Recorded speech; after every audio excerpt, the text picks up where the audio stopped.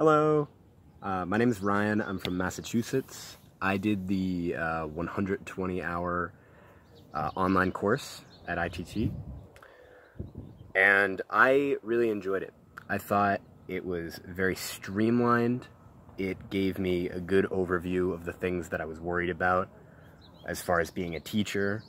I plan to study linguistics in college and then teach abroad for a while, and I think the main thing I was worried about was classroom skills, like organization and understanding more about the classroom, and I guess the grammar portion was important to me too, but the classroom stuff, I mean, that's scary, because ultimately being faced with 30 kids or 30 adults and not knowing how to organize a class that terrified me. And I think overall the course did a really good job of assuaging my fears as to how to put together a class. There were a lot of examples of lesson plans, and I just overall thought it was a good experience, and you should do it too.